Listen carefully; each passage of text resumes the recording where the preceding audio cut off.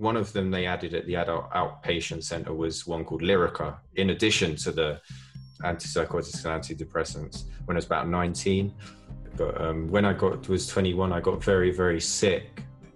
Willy and erections stopped working properly and didn't have any reaction around women, and I couldn't feel it, and it didn't really work. And he said, it's probably the medications causing it. We know about this, come off them, everything will go back to normal, no problem. I looked up some of these medications on the internet, and it says they don't know how it works. Even the drug companies don't know how it works, but they don't know exactly how or why. And then I just was in absolute fear, just realizing for the first time how little these experts and psychiatrists actually knew.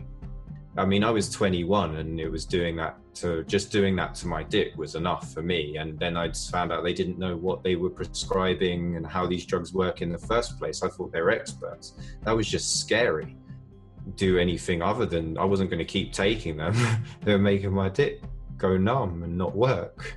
The anxiety on withdrawal was so much, it was really hard to function. Some people refer to these kind of full body electric shock sensations when you're withdrawing, brain zaps.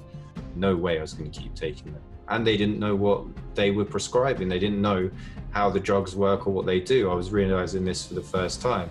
Then it was why did they do this to me? Who done it to me?